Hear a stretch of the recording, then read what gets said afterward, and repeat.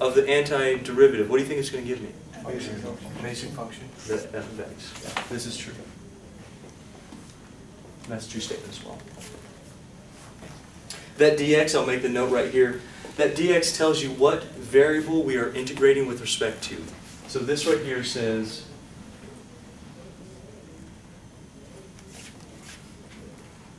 which variable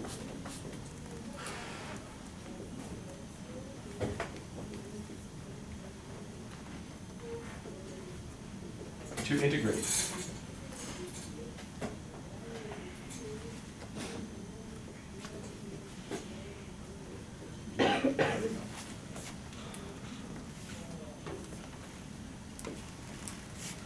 For instance, that's why when we did this, now we can actually have symbols for it.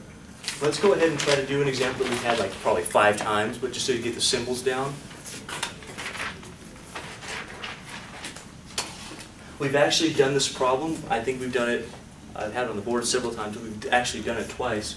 The integral of x squared dx says, I want you to find the antiderivative of this function. What's the function? With respect to the variable x. That should match up. That has to match up for you to do it, okay? You can't do it if it doesn't, at least not with our single variable calculus that we're doing. So if we're doing the integral of x squared dx, we're going to find the antiderivative of x squared. What's the antiderivative of x squared? 1/3 x cubed. You actually already have that. Yeah, that's the 1/3, or x cubed over 3 is fine. That doesn't quite do it yet. We also have to have, it's crucial, we've got to have that, plus c. Oh, minus c, right? And also minus c. Well, if you had minus c, you could write that as plus negative c, right? So you're always going to write plus c. So c is just some arbitrary constant that can stand for anything. That's how you do most of these problems right now. You kind of find, it says antiderivative of this function with respect to that variable, and we know how to do at least one of them, right? But we don't know how to do any other ones. So right now what I'm going to do, I'm going to give you the basic integration table. Listen, if it doesn't fit in the basic integration table, you cannot do it right now. Okay? You can't create your own calculus here. If you do, you're better than Isaac Newton or Gottfried Leibniz, who invented this stuff way back in the day. That day was 1600s. So probably not going to happen, so don't invent this, just follow the table. You do have to memorize it. I'm not going to put this on the board, but trust me, you will. The only tough ones are really the some of the trig ones that I'm going to give you right now. Some of the trig integrals are hard to memorize. But think of it this way. You already know the derivatives, right? We're just undoing them. So that's where all this stuff's going to come from. In fact, the table I'm about to give you is going to have the derivative and then the integral that's associated with it. You ready for it? Okay, so. This is called integration table? Yeah, basic integration table. I'm afraid to see what the advanced integration table would look like. You know, there's a lot of them. There's a lot of integration tables. What is that? Yeah, most of the back of your book has just all those weird pages, right? And then look at, what are all those, the curvy things? Someone had fun just scribbling. No, no, no. Those are integrals, and they mean something, right? They all have different formulas. By the way, this long, what is that thing? It's integral, but what does it look like? What letter? It's an S, and what we're going to come across in section 4.3 is that that's actually a sum. This is going to blow your mind. But remember how I told you that you can add all the rectangles together? That's what you're doing. That's a sum. It's a sum. Sum with a limit, basically. That's where the dx comes from. I'll show you all this. I'll make it very clear to you as we get there, but this is what we're doing. This is a way that you're adding all the infinite rectangles together and getting an area. You get it? Kind of cool. Kind of cool. It all makes sense in a little while. So, basic integration table.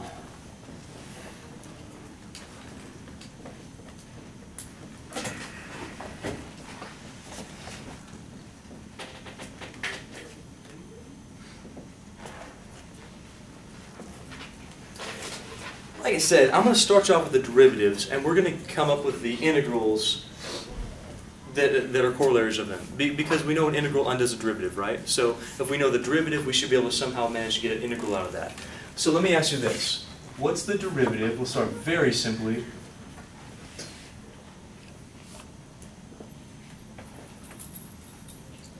What's the derivative of x with respect to x? 1. Very good. 1. Derivative of x is simply 1. Derivative of 2x would be 2. 4x would be 4. So the derivative of x is 1. What that means is this. Hopefully you find out what I'm going to do here. What's the integral of 1? What do you think? If the derivative of x is 1, the integral has to undo a derivative. That's what this says here. A derivative undoes an integral undoes a derivative. So they have to go in reverse. They're like inverse operations like division, multiplication, addition, subtraction, square and square root. Same idea. So if the derivative of x is 1, the integral of 1 is x. Sure. Why? Think about it. You're undoing this like it's a derivative, right? That means if you take a derivative of this thing, it should give you back that. Does it? Now we're missing something here. Plus c.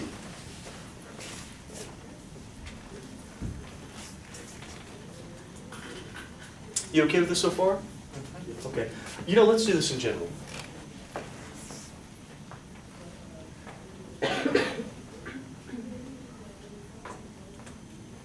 What was the derivative of x to the r power? What do you do with that? What do you do? Okay. We add 1 to the... I'm sorry, I'm talking about derivatives here. Derivatives. How do you take a derivative of that? Minus r multiplied by r. Okay, multiply by r first. And then subtract 1 from the r. Yes? So like x cubed, you'd have 3x squared.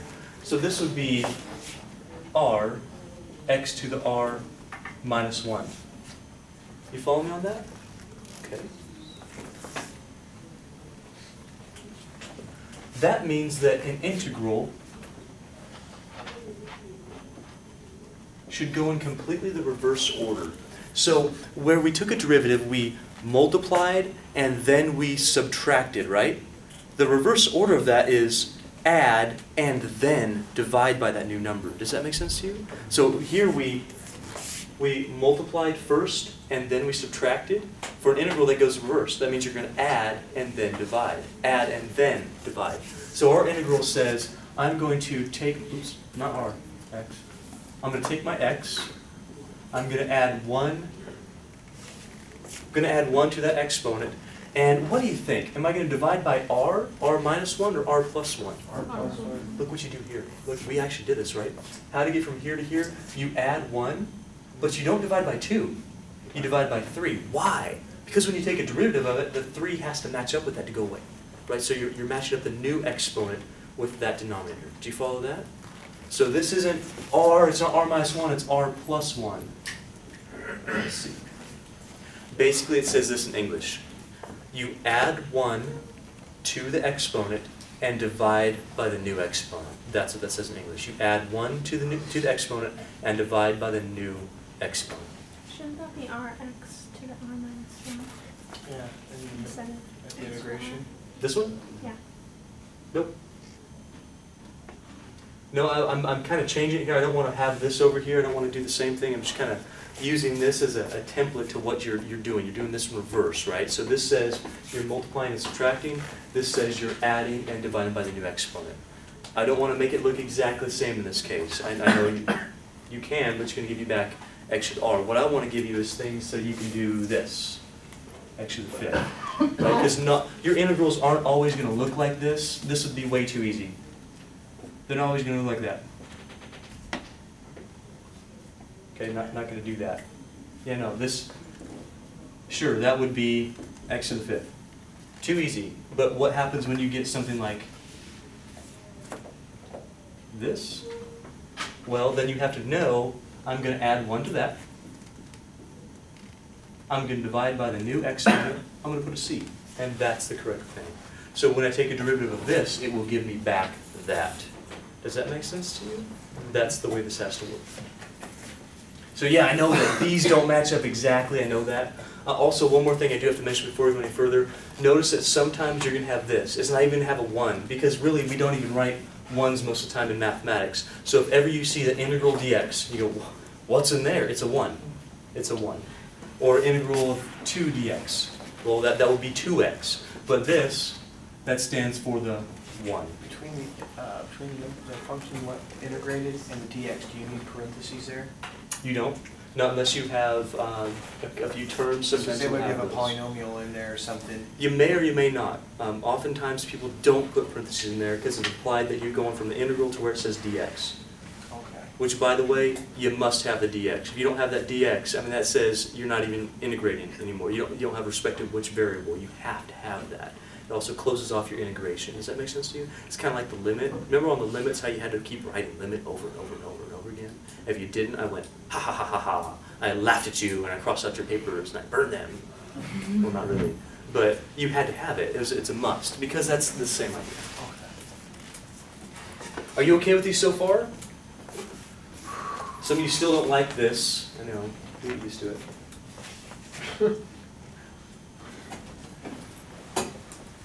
If you don't like this, you're going to hate me on the next few. Whew.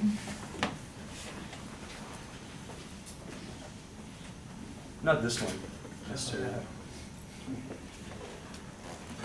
Can you tell me what's the derivative of sine?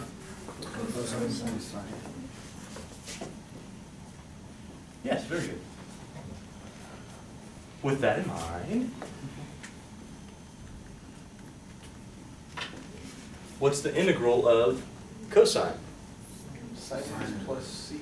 Sine x and plus c. Good. Yeah, very good. Do you feel okay with the integral of cosine? It's nice to think of these as I'm looking for the reverse of a derivative. I'm looking for something that when I take a derivative of it, it gives me back that thing. Do you follow? That's what you're trying to do. The reason why we have it this way is because if you take a derivative of this thing, you bring down r plus 1. Those cross out. You subtract 1 from the r plus 1 and you get r. That's why we have it written that way. How about some more? We have about 5 more to do.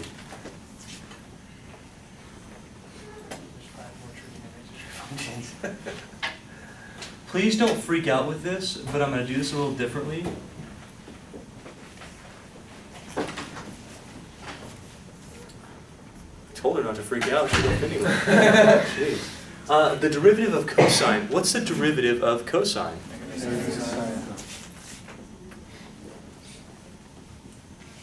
Now, stop. Stop. I'm going to change this.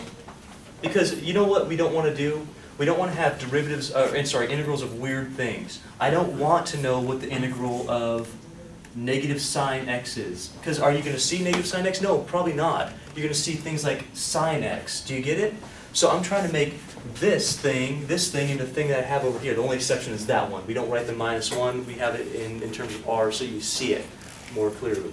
But this. If this gives you negatives, if the derivative of cosine gives you negative sine, what's the derivative of negative cosine give you? Sine. Do you get me? That's what I want here. I don't want to know the integral of negative sine, I want the integral of sine. That's why I changed that. Okay.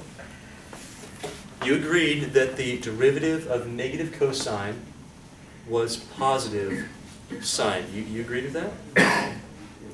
So what's the integral of sine? Negative cosine.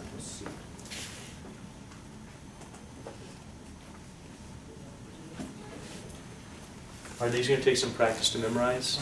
You betcha. Yeah, you betcha. You go in the reverse of derivatives. The opposite thing. Backwards.